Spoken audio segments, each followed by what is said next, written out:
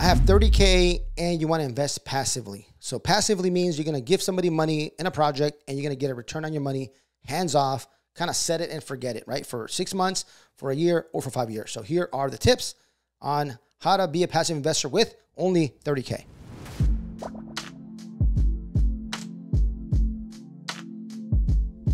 All right, by 30K, I keep getting that number.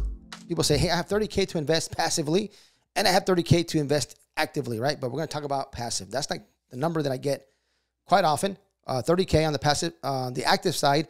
I get some 30K on the passive, even though I get some that are 100K plus. But I want to hit with the 30K. So how can you be a passive investor with $30,000, right? If somebody's going to pay you back 6% interest or 8% interest or 10% interest a year, that's, $2,500 to $3,000, right? It's not life-changing money, right? But it's still something, right? It's better than keeping it in your bank. I can tell you that already.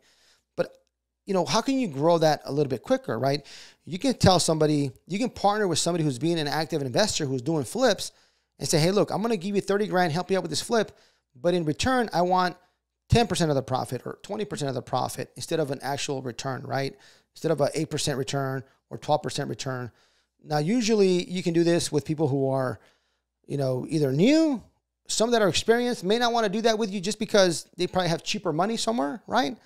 But if it might be somebody who's a little bit newer, who's really hungry and is willing to pay you, say, hey, we're going to make 30%. You give me the down payment for the property. I'll do all the work. And we split the profits 50-50. Maybe there's a $20,000 profit in 5 months. You keep 10, they kept 10. Now in 6 months, you made $10,000, what you would have made all year if you lend it to somebody at 8% interest. So it is a little bit riskier because usually it'll be somebody newer, getting started, that doesn't have money for a down payment.